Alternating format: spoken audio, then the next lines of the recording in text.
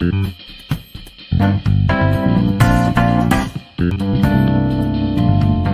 up everybody, how's it going, and welcome to the Midnight channel. Today we're going to be talking about 3 things that I loved about Persona 5 Strikers and 2 things I didn't like about it. So let's go ahead and jump right into it. So we're going to start at number 1 with the gameplay. Honestly, the biggest thing that I loved about this game is how well the gameplay is. In fact, this is one of my biggest things, like I feel like one of the biggest selling points. Funny story enough, when they first announced this, I was very disappointed because I really thought that the gameplay was gonna suck. I don't like the gameplay for the Warriors games or anything like that, so if you're worried about that, 100% don't even worry about it. The game is super good, the gameplay is addictive, there's so many combos and combinations that you actually unlock as the game progresses. But at the time of the end of the game, you are a total badass. There's so many combos, combinations, personas that you can use, different attack patterns, everything like that. You will definitely be right at home if you are into hack and slash and that kind of stuff games. The game really does justice to the hack and slash genre. It's a really good game. In fact, it became one of my favorite hack and slash games, and I'm pairing up against games like Devil May Cry, Nier, Final Fantasy VII, the remake. I mean, like, it's so good. I really love the gameplay so much. But moving up on number 2, it's the proper story and sequel that they made for this game. Honestly, this game took me by surprise because, honestly, if you played any of the Warriors games, the Warriors games typically don't really have like a big thing when it comes to like story or anything like that. Some of them do, but some of the things, like say like the Fire Emblem Warriors games and that kind of stuff, they're mostly just spin-off games focusing on the Warriors aspects of the game or anything. But this game has a full story. The story really just moves forward. It feels like a proper sequel to both Persona 5 Strikers, I'm sorry, Persona 5 or Persona 5 Royal, whatever you played. It actually doesn't really matter which one you play. The story really just feels like a natural extension of that game. It really, if you played either of the games, you'll still be right at home. The game, just story-wise, it really feels so proper. There's a good pacing in the story. Characters get motivations, and they kind of grow more as the story progresses, and it does feel like the character development from the previous game just kind of moves forward from that. I really actually enjoyed that quite a bit. My number 3 in here is the characters. Gosh, the new characters and the old characters, they're all so good. It doesn't in any way feel forced. It feels really natural how you kind of get to know these characters and kind of how they grow together.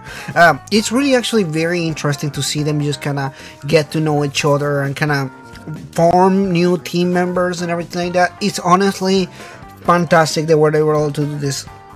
Phenomenal, in fact. I love Sophie. She's such a good character. Senkichi is also really good. They're both so different kind of characters, and honestly their stories themselves, because there are stories for them within the game and everything, it's just so good. I actually loved everything that they did for these characters. Not to mention all of the bad guys, which every single one of them has a proper interaction with them. You actually get to know about them. There's motivations for all of the bad guys. There's like this background for them, so you gotta get to know them. There's so many stuff that actually kind of shocked me when it comes to kind of the game and what they did for the game. Honestly, even the villains in this game are much better written than the original Persona 5. 100%. They did such a good job with that. Moving up into the next one, which is also my hated parts. Now, let me just emphasize this. These are actually super bad things or anything like that. I won't say that these are like the worst things ever or anything. So please don't take it the wrong way. Don't take it like I hated the game or anything like that. These are just kind of neat picks, I guess. Little things that kind of bother me a little bit here and there.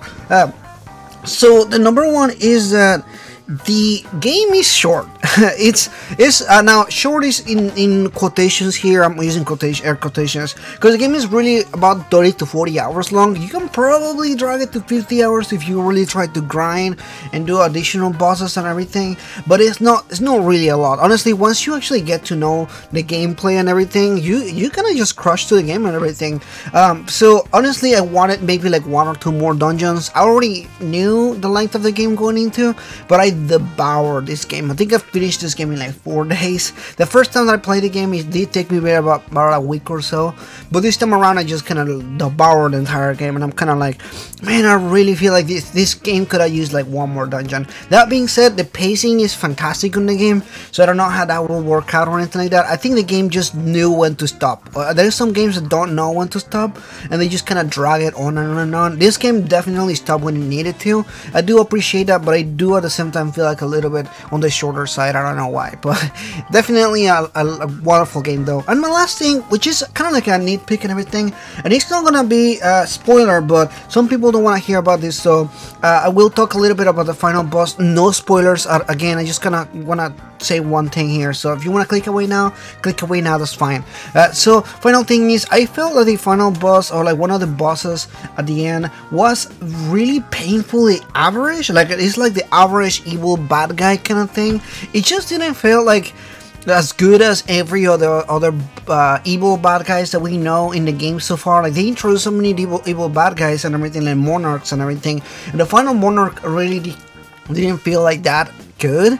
It just felt like really average to me. So that's one of the things that I just want to say. Anyway, thanks so much for watching this. If you're new, please consider liking and subscribing, and I'll see you guys next time.